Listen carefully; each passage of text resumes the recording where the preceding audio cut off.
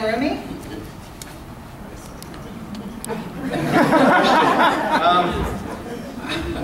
I can only tell you that I wouldn't do it, so I don't believe in it. I don't know why we're selling weapons to Saudi Arabia in that sense. Yes. We have a larger picture that's going on, and we're contributing to some of the things that are going on out there. The Syrian refugees, we have a role to play in there. We've contributed to that. So certainly we should not be selling them arms and ruining our image in world politics.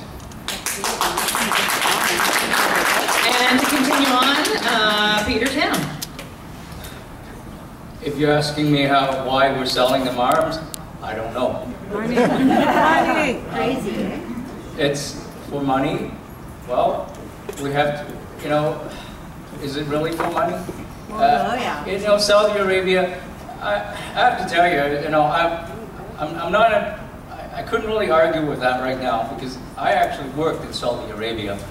And, you know, it's a different country, it's a different culture. If it has to really just do with trades, great.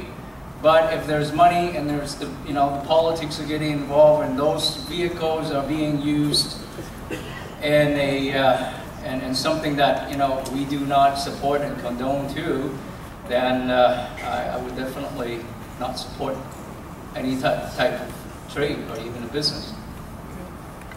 Thank you, Mr. Tam, and to Bob D. For us, it's a question of choices. Are we going to fight wars, or are we going to be peacekeepers?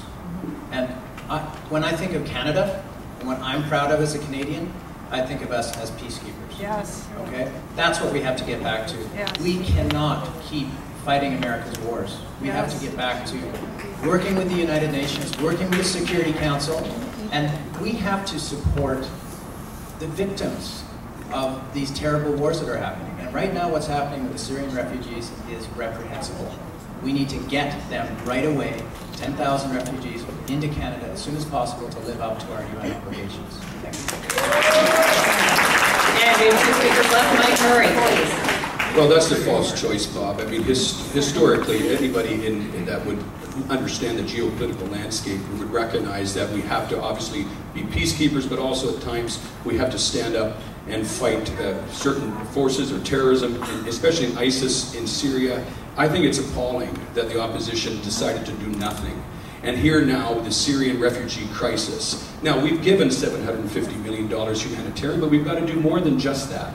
We've also got to go at its source where, of course, thousands, hundreds of thousands of migrants are being misplaced and leaving the country. I think it needs to be a balanced approach, and I think that's what we're doing. Because the refugee crisis can be solved, or we can approach it with a refugee plan, but also humanitarian, but also militarily.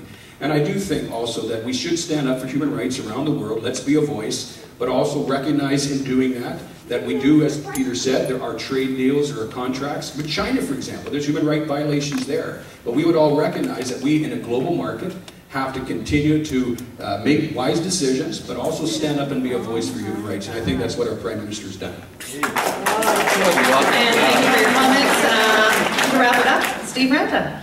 We don't need to be spending the efforts of our engineers and workers on blood money. Yes. We don't need to make war machines for other countries to cause murder around the world.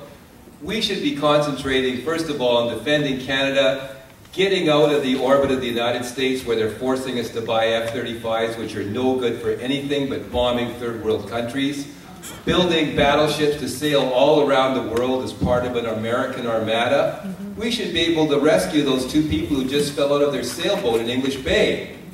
We should be able to defend our airspace, and we should be able to defend our coasts. Yes. Our defense forces and our defense, our military, should be for defending Canadians, not being another pawn in some big game getting played on a board that we don't have any say in. Yes.